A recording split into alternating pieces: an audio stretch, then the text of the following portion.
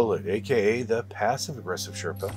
In today's video, we're going to be talking about building full loadouts with Dim and Destiny 2 Armor Picker. There's so much to do before Witch Queen is released on the 22nd, and I've talked to several people lately that have no idea how to create and save loadouts with weapons, armor mods, and cosmetics. That's not cool. I've decided it's time for you all to learn this if you haven't already. We're going to learn it right the F now. So, with just a click of a button, you'll be able to make this happen.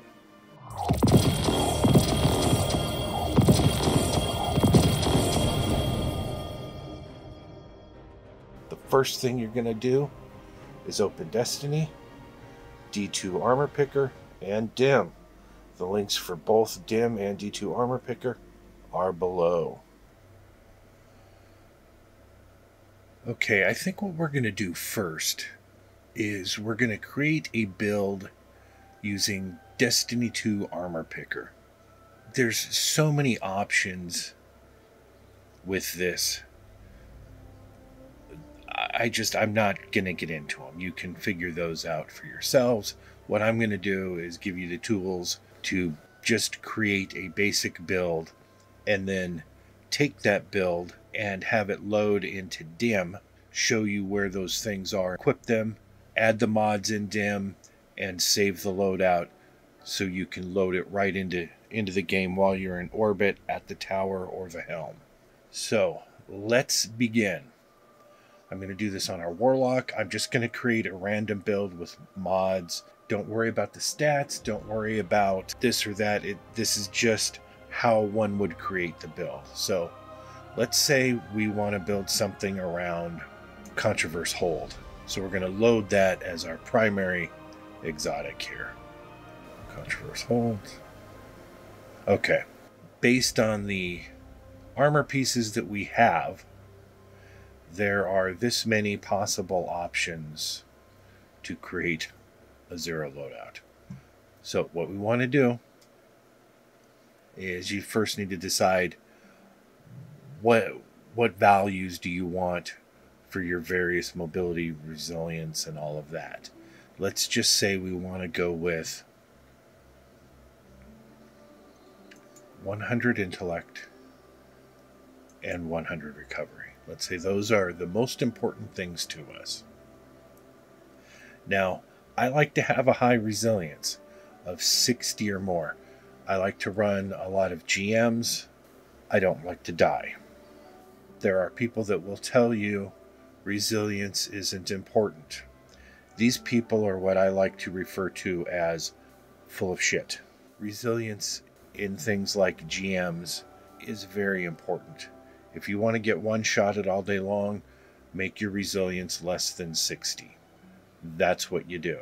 If you want to have a chance of survival, make it 60, maybe 70 or 80 if you can. For right now, the best we can do here is 50. Now, you'll notice that the other options have now decreased because there's using various ability mods, there's only so many combinations. And now we're down to 3 different options over here on the right. Mobility I'm not super concerned with because we'll be able to use other mods hopefully to increase mobility and strength. The next important thing, discipline. We've got this build and we have 3 options here. This line, we'll look at the first one here. This right here is going to tell us that this build is going to require 2 resilience mods, 1 recovery, 1 intellect, and another intellect. What I'm guessing that means is it's going to be 1 minor intellect. Yeah, configuration, minor mods. We're going to need 1 minor mod, and that's obviously the intellect. And here's the other breakdown.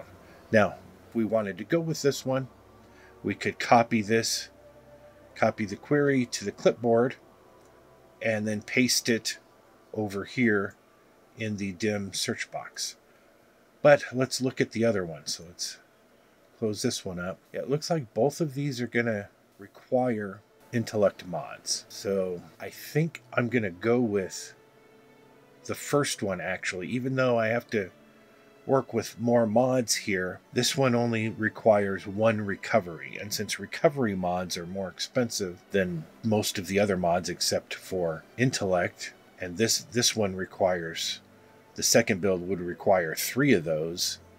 That's, that takes up 4 slots basically. I don't have space for that. So, or I'm not, because there's other mods we're going to want to use. So this is the one we've decided on.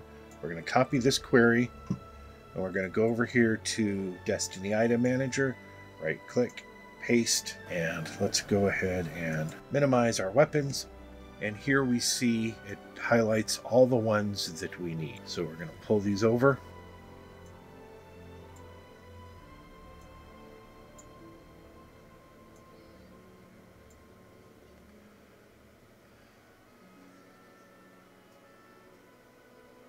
It doesn't do this for our class item, because our class item, it's only intellect, mobility, resilience, any of that comes from the actual mod. So it could be anyone. There's no other things. Whereas like this pair of boots is specific. It has other stats besides what's given to it via mobility or other first slot mod. Alright, Destiny was down for a bit for maintenance.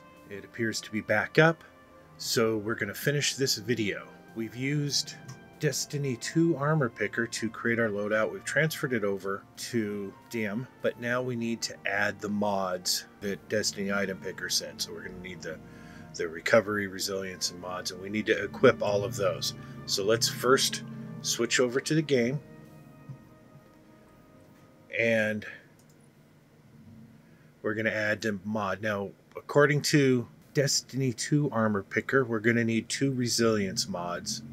So, alright, we've got one there. Let's dismiss. Alright, we don't have room for one here yet, so let's make room. And let's put that second resilience mod on. Let's go to our chest piece. And now we're going to need 1 recovery. So let's add that. We're good. This is where it's going to get difficult. This is where choices have to be made. We're going to need 1 full intellect mod. I'm going to choose to put it here on the legs. So that wasn't as harmful as I anticipated.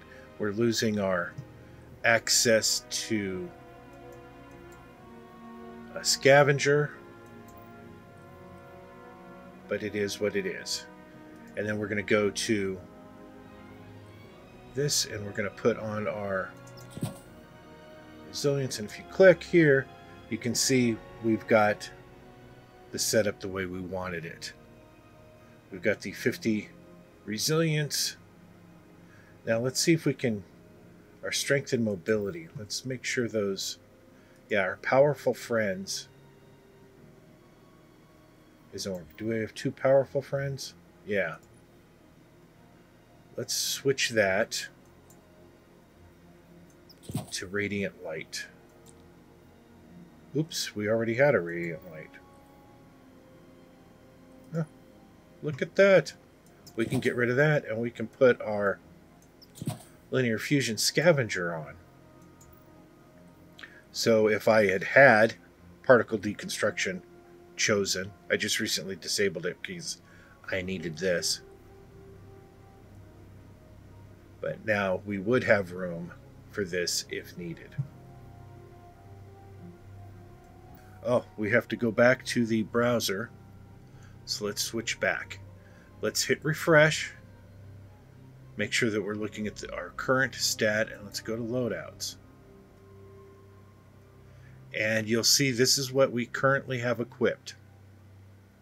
We're not so much going to worry about the weaponry, but you'll see that it's got all of our ornaments and whatnot and shaders here.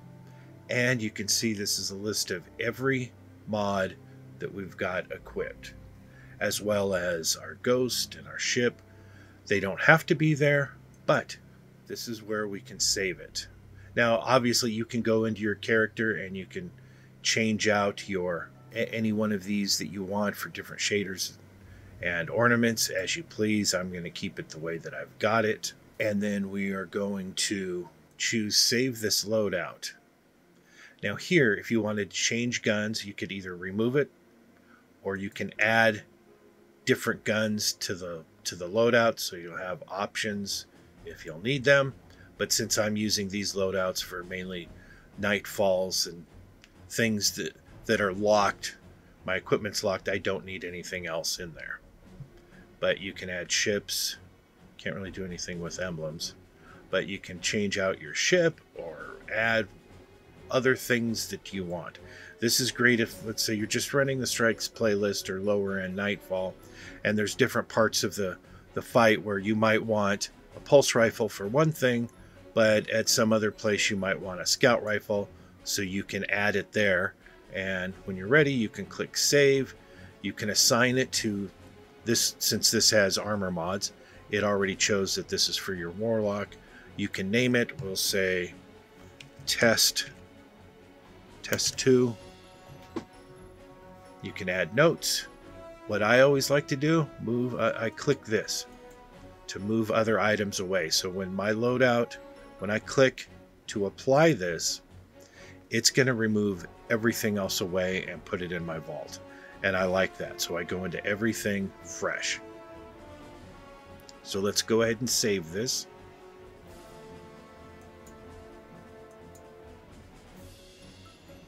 I want to show you what happens when you apply it. You see our Test 2 loadout has been created here. And when we click Apply, you're going to see some of the action up here. It's loaded it's pulled over my other weapon. If these mods weren't loaded, it would have already loaded them. So as an example, let's look at this Void setup that we've got. It's got different mods. If we were to apply this one, it's going to start pulling in whatever weapons that it needs, and then it's going to start loading all the mods, and you'll be able to watch them load. And all the ornaments. And again, this only works if you're in orbit. I believe it works at the tower and the helm as well. And it's all done. But now that we've seen that, let's go back and let's switch over to the Destiny view. And let's load the test loadout that we made. And we can see it bringing over all our weapons, switching out our gear. Now, the one thing that I didn't do, that I didn't add to this build, I didn't add the subclass. And this is a Void subclass. So here's what we're going to do. We're going to switch back over to our build screen, and we're going to come over here and we're going to edit. We're going to edit this. We're going to close that subclass. And we're going to choose our Void subclass. The one thing that you can't do is choose whether it's middle tree, top tree, or bottom tree. Or if you can, I'm unaware of how to make that happen. But you can at least you can at least load the specific subclass. So we're going to hit save. And I'm going to switch you back over to the Destiny window. Off screen, I'm going to click apply. And there you go. And that is how you save a build with mods, with all the mods that we wanted, and you can load on the go. So when you're ready to do those nightfalls and everybody's sitting in orbit and they're dicking around with their mods, you can literally just click a button, because you're smart and you've planned ahead. You can click a button and If you're like me, you'll end up spending all sorts of time prior to the nightfall, whatever the weekly nightfall is, building various loadouts for end game content. So whatever the scenario, you'll have something that's going to fit, or something close enough to where then you can go ahead and make some quick tweaks to it in dim. So I hope this helps you. Oh, a couple of last things, if you wouldn't mind. Please take a second to like and subscribe if you haven't already. And if we could get 1,198 likes on this video, that'd be great. It would be greatly appreciated. Thank you. Enjoy the video.